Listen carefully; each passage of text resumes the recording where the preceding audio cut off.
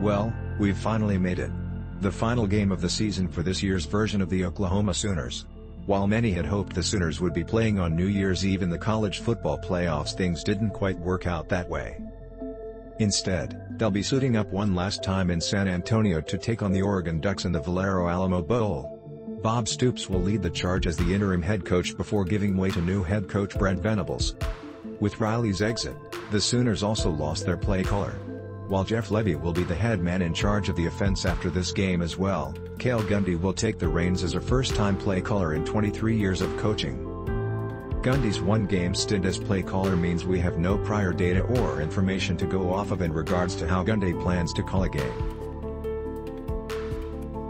With that said, let's take a look at the offensive keys to the game that could help Gundy's first stint as a play caller be a success. If they block, they score. Oklahoma wasn't their usual high-octane offense from start to finish this season, instead it was inconsistent performance at times. The defense seemed more reliable than the Jekyll and Hyde defense the Sooners put on display. At the root of that was the play of the offensive line. The team struggled to put together games of dominance consistently, at least to the level the great offenses produced during Riley's tenure. For most of these starters, save Tyrese Robinson and Marquis Hayes, they'll likely be coming back for 2022.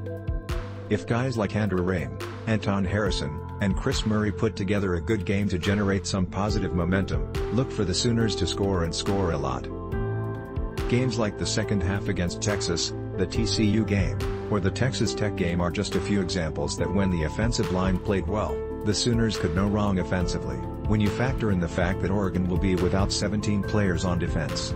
A bunch of those 17 players were players entered the season on their 2 deep. And the biggest loss is that of Kayvon Thibodeaux, who opted out for the NFL draft. The goal of this game should be to attack his replacement and get started fast.